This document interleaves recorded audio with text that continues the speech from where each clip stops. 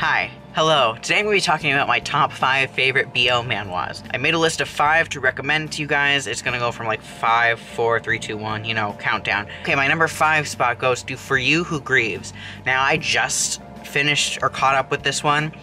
It's similar to if you've ever read At the End of the Road.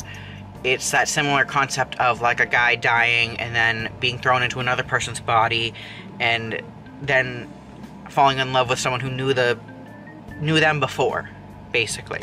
I love At the End of the Road too, but I feel like For You Who Grieves is a bit easier to digest than At the End of the Road. It's more like simple and I don't know how to explain it. I don't mean that the other one's like complicated. I mean, I think it's more like it's a more in-depth story, and this one's more not surface level, but it just is easier to digest. Number 4, My Darling Logged On.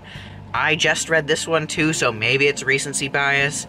This one, and also there's a manhwa called Net, Punch. They're very similar. They're like a gay version of Love Story with Yumatakun at level 999. Basically, people meet in games, and in both of these, one of the guys is pretending to be a girl, and which is called the Net, I think. And then they fall in love, or not like they don't fall in love, but the other guy falls in love with the female character and then finds out it's a guy, and it's a whole thing. I like My Darling Logged On a little bit more than Net, Punch, just based on the interactions or like the dynamic between the two main characters. If you like Yumatakun at level 999 or whatever, you would like this. Or if you like Yumatakun at level 999 and you like gay things, you will like this. Number 3, Boy Girlfriend. Boy Girlfriend is the story of a guy and his friend, and the friend pretends to be like his girlfriend so that he can impress his crush, and then they fall in love. I didn't think I was gonna like this webtoon as much as I do, but it's really good,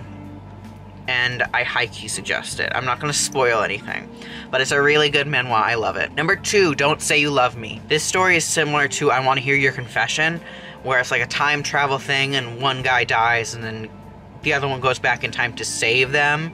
Don't Say You Love Me is... I love the art. I love the story. It's the time travel manhwa I didn't know I needed. And it's chef's kiss, you know? I Want to Hear Your Confession is a similar plot, but again, it feels less... It's not as easy to digest as Don't Say You Love Me. So I highly suggest Don't Say You Love Me. And then now we're moving on to number 1, which is my favorite manhwa overall, like, ever. Favorite manga, favorite manhwa, whatever you want to say. Kiss the Abyss.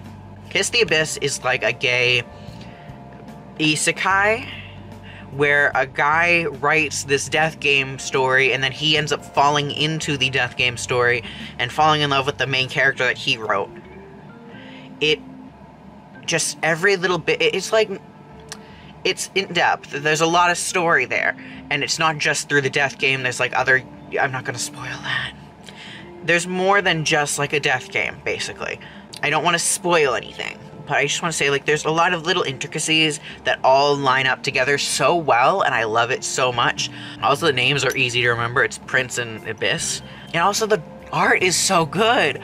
Like, I can't think of a negative thing about this manhwa. It's just so good. I read it all in, like, a night. It's completed. So you can also go read it in a night, just like I did. Anyways, that's my list of manhwas you should read.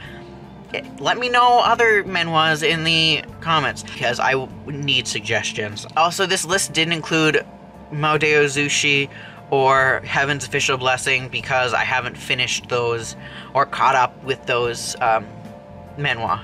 I've watched the animes, but I haven't caught up with the story, so I feel like they'd belong in something that's more just like an anime list that I may make eventually. An anime BL list that I may make eventually. Alright, I'm gonna get going. Oh, so I didn't add Maodeo Zushi or Heaven's Official Blessing to this list because I feel like I'm gonna end up using them in an anime list I may make of BLs. Also, I wanted these to be a little bit more niche. Some of them probably aren't niche, but I just wanted it to be a little bit more of like a, not like a really popular BL like those two are. Like, those are popular, I see it everywhere. Some of these I don't see as often, so I thought I'd suggest the less common ones. Alright, bye. I will see you next week. Comment, like, subscribe.